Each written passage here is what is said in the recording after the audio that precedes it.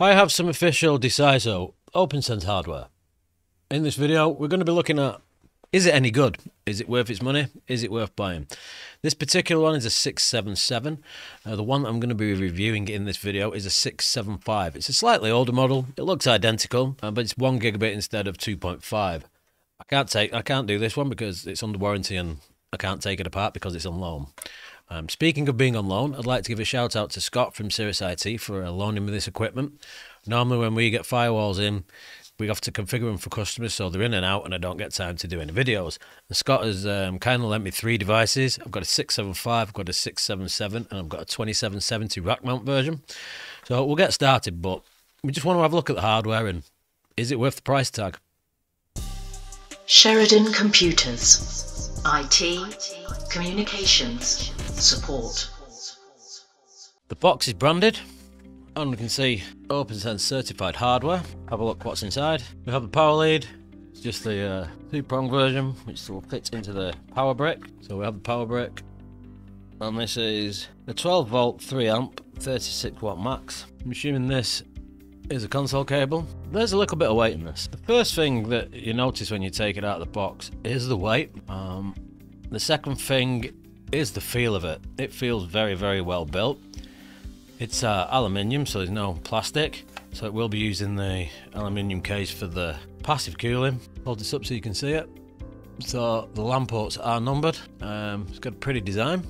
If you look on the front, we have the 4 gigabit Ethernet ports. So we've got 0, 1, 2, 3, all nicely labelled. We've got the USB, console and DC in. So the 4 gigabits, the USB, console, DC in. And I've held this a bit further. It looks like a factory reset on the back of it. Sorry, on the sides there's no vent. The rear is plain, but this, what feels like a heatsink, is yeah, it does feel very, very nice. Looking on the bottom, so this still has the warranty sticker on it. I'm guessing the screws to open it, there's going to be one under the warranty sticker and the rest will be under the feet.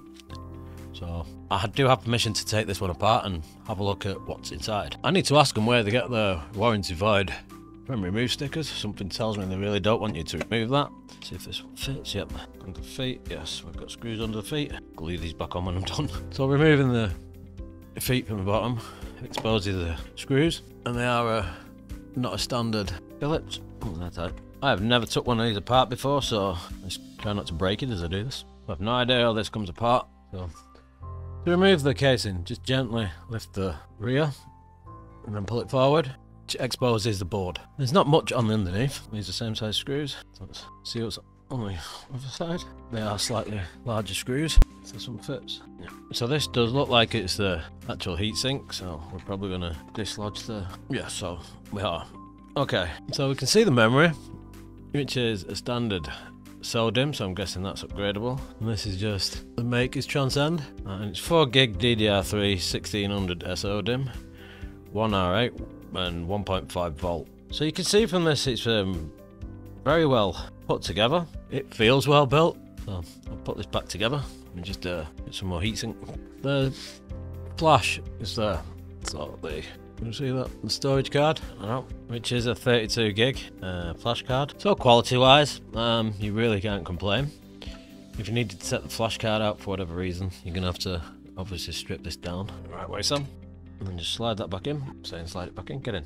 I could reprint the warranty void if removed. Nobody will know any better if I hadn't just broadcast it across YouTube. See if we can stick the feet back on here with the serial cabling. So you can see that was detected straight away. So using putty, I'm just going to connect to the console, because I don't like flying blind. So our USB serial device was detected when I plugged it in, and we're on COM 7. So I'm going to head over to COM 7, and I'm going to set the serial line to COM 7. I'm assuming the speed will be 119200. Let's do open. So now if I connect this, I believe we should get some kind of output. Oh, yep, there we go. So because there's no VGA port on this, I just plugged the serial console in so I could see what was going on. Interesting that it tried to do a Pixie boot first, rather than default into the flash card. And this is on, let's say this is an older device that I have, so it's on 24.4 Savvy Shark. Okay, we're in. So the LAN is set to 1920. This has obviously been configured previously, so let me log in. Hopefully they've not changed the passwords. Nope. I'm just going to do a 4 and reset this to factory defaults. So this device was loaned to me, so it's obviously been set up previously. Still interesting, it's trying to do Pixie Boot first. Okay, so you can see the LAN's picked up 192.168.1.1, which is the default OPNsense LAN, and the 1 is on 192.168.100.102.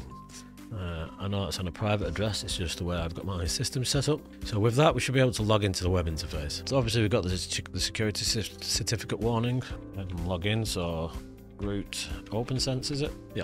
So with that, we get the OPNsense setup wizard. So I'll click next. So OPNsense as it is. Allow DHCP override, enable resolver, that's fine. Next. So the time zone.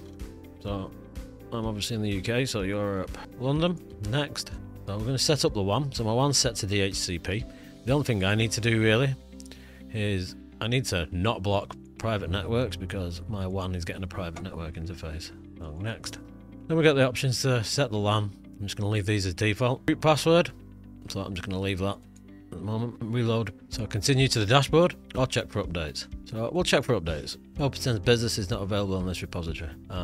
So I've not got a business license for this just yet. So I'm going to go ahead into the settings, and then I'm going to change the type across to community and save. Why is it saying that? It won't let me change this. Subscription cannot be set for non-subscription firmware mirror. Okay. Community, and it's a default, and click save. It's still not letting me do it. This is ridiculous. There's something I'm doing. It would appear that we have to remove. Okay. So if we have something in here, it won't let me do it. So we need to make sure that the description field is blank if we don't have a. We have to do updates. Check for updates. So it's going to take us to 24.1.10. Okay. We go ahead and perform these updates. I say this is an older device that was given to me, and that coffee's cold. That update took a while. I forgot how long it takes to do an update when you're not using SSD. Normally when I'm using OPNsense, I'm using an SSD, but because this is on a flash card, it took a while to update. So I'm going to switch back to the business version. So I'm going to go to firmware settings, and what we're going to need to do is at this point, if we switch to business, then do that. It's going to say you can't use a subscription for non-subscription firmware mirror. So what we need to do is change the mirror, and I'm just going to search for commercial like that, and I'm going to go ahead and paste my key in. So I've pasted the key in. We'll do a check for updates. So now I want to get to this business release is based on the OPNsense 24.4.2 version. So we have changed to the business branch. You can see 24.4.3. So I'm going to go ahead and do this update, and I'll come back next week when it's finished. Boot it back up. Let's see where we're up to. So you can see we're on OPNsense 24.4.3 and we're licensed till 29th 1st 2026. I'm going to check for updates. Hopefully we're up to date. Nope, we're all good. No, we're not. OPNsense 24.4 Savvy Shark has reached its end of life. As such, it will not receive any more updates, but the upgrade to the new 24.10 series is seamless, so we'll do that. So this is OPNsense Business Edition 24.10, including ZFS snapshot support.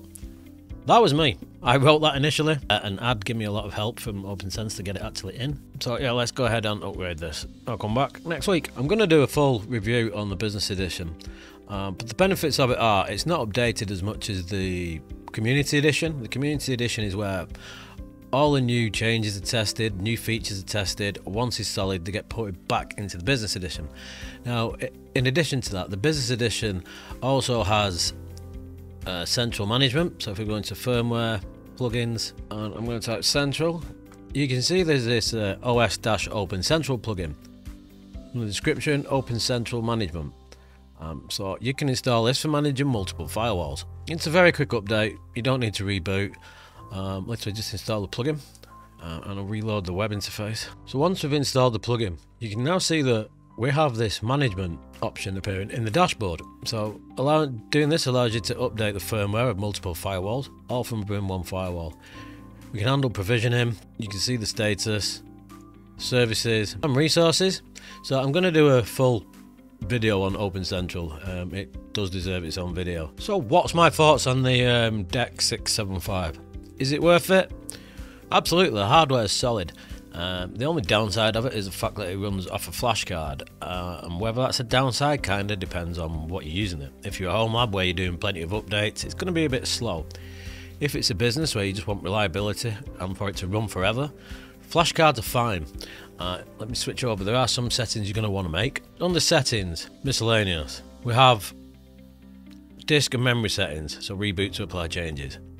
So var log RAM disk, use memory file system for var log. If you're using a flash card, you're going to want to tick this. If you've got enough memory and you don't need to keep the logs forever, to be honest, even if you're using an SSD, ticking this will help you preserve the life of your drive. Temp RAM disk, use memory file system for temp. So by using the memory file system for both temp and var log, obviously OPNsense does a lot of logging and it's going to be writing constantly, so if it's a flash card you don't want it to do that.